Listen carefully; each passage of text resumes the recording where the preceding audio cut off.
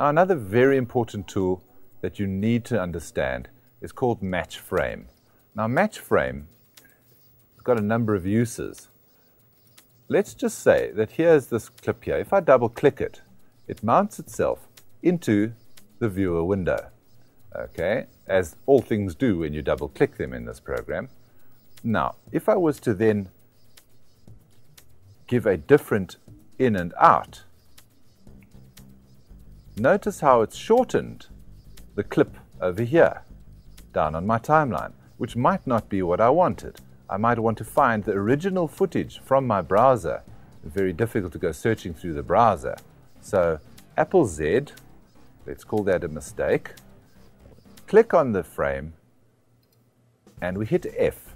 And the other way of doing this, and what hitting F will do, is launch that particular source footage from the browser in here. So that when I give a different in and out now, it doesn't affect what's on my timeline. And this can be used for a number of reasons. Let's just say I wanted to find the original audio for this clip and my audio has disappeared down below. Delete. Delete is backspace, by the way. Let's just say all of that audio has disappeared and I'm seeking the audio, the original audio for this.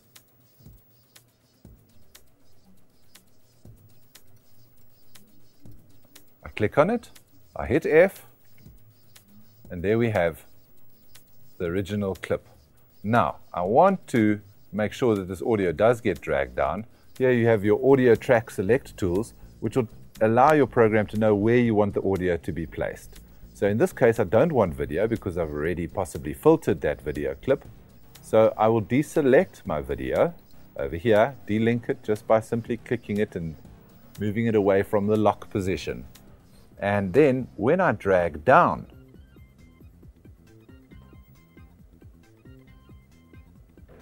my audio, I can align it with the clip exactly. And you can notice that there's the original audio over here with the original video, and it will be in sync.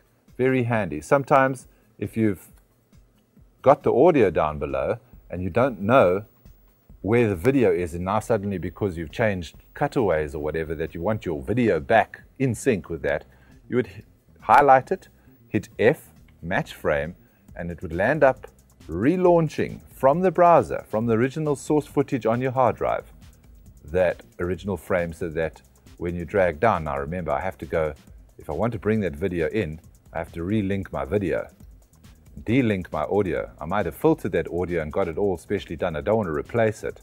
I just want the video to be in alignment. Drag it down, using N to help align because that's a very powerful tool, N being the snapping tool, remember. And there we have video and audio.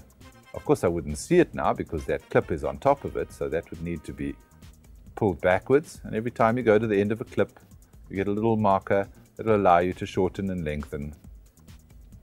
And there we have our original footage. Now you can't hear anything. So what I'm going to do is, what's happening is this video and audio is being translated, being pushed through the FireWire into the FireWire interface and through your camera or your player and then onto the TV. But because we're not recording the TV and I want the audio and video to be localized on the computer only, I would go View, External Video, Off.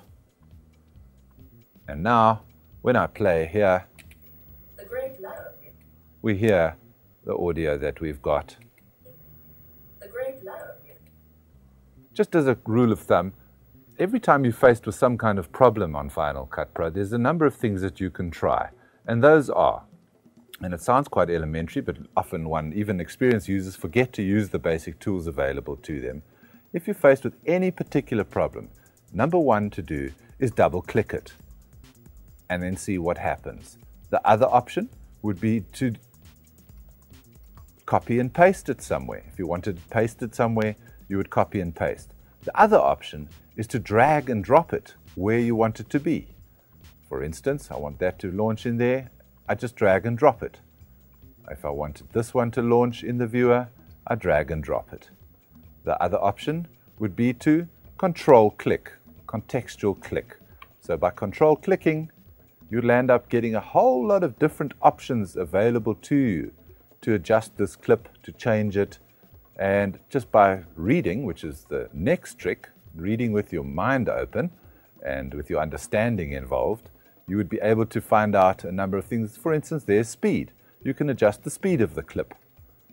And if you go up to the speed control, you can have constant speed, variable speed.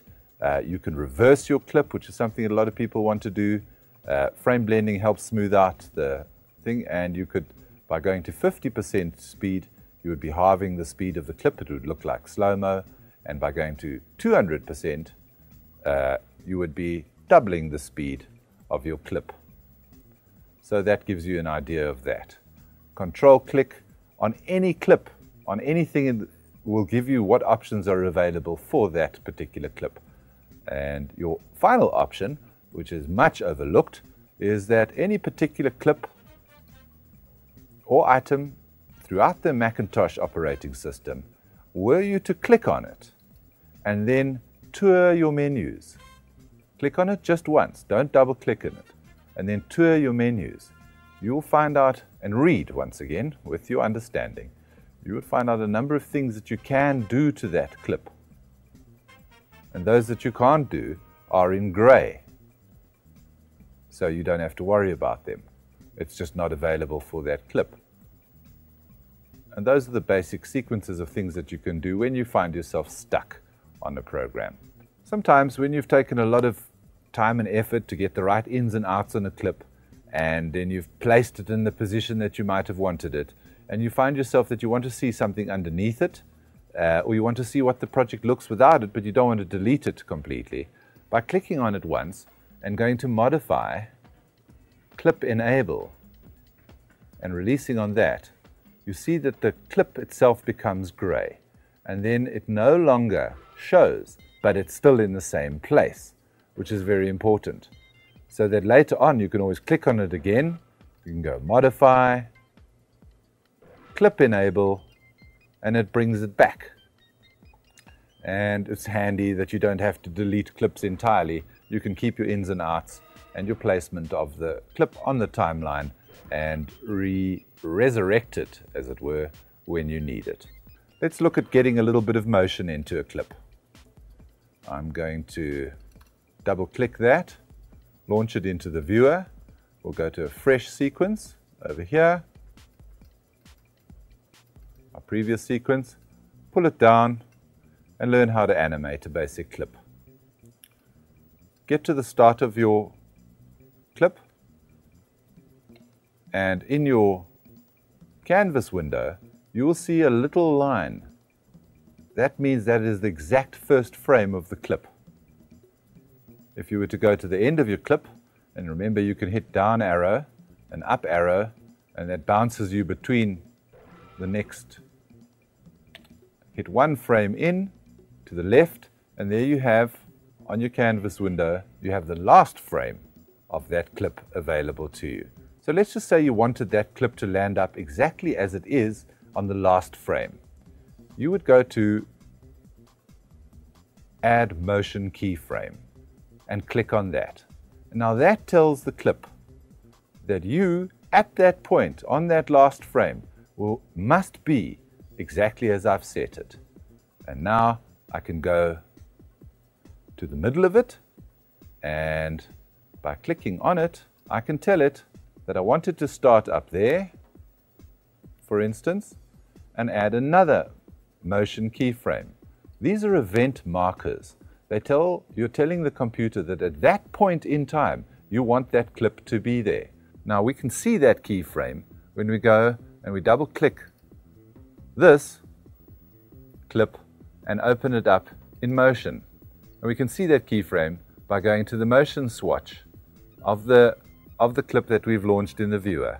And we see that at that last frame, that clip will be in that place.